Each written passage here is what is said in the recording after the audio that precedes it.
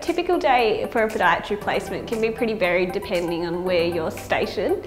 So sometimes you're doing lots of education, sometimes you're treating patients, you're treating athletes, sometimes you're even doing health promotion. I've done radio interviews before. It's really varied. No 2 days are the same. Podiatry students that study at UWA, they'll treat people from the hip down. We can treat sports injuries, they can do paediatrics, also specialise in surgery if they'd like to. Here we have a podiatry clinic that's open to the public. Our students can treat real patients every day using evidence-based medicine and state-of-the-art equipment. I was lucky enough to be able to do 2 rural placements, and originally coming from a regional background, I really see the value in going out to those rural communities. It's an amazing experience both in podiatry and in your life adventure. I would really recommend, if you get the chance, to definitely do it. You get some amazing experiences that you wouldn't necessarily get here in Perth. Going into the rural community, you've got a wider range of patients that you don't really see in the metropolitan area. To get that broad range of patients really gives you a lot more experience than what you would get down in Perth.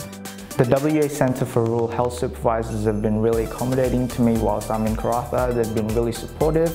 They've helped me settle into my accommodations up here. The facilities they've provided me have been really great. They've also provided me with a cultural training on my first week here, just so that I could learn about the culture and the way of life up here. I think the thing that I most enjoy about my course is that it's so small.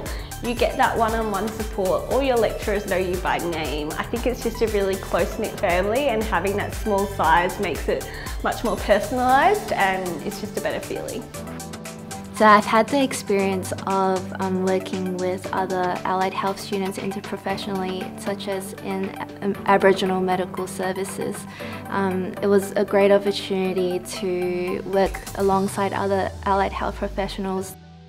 So the future for our students in podiatry is really bright.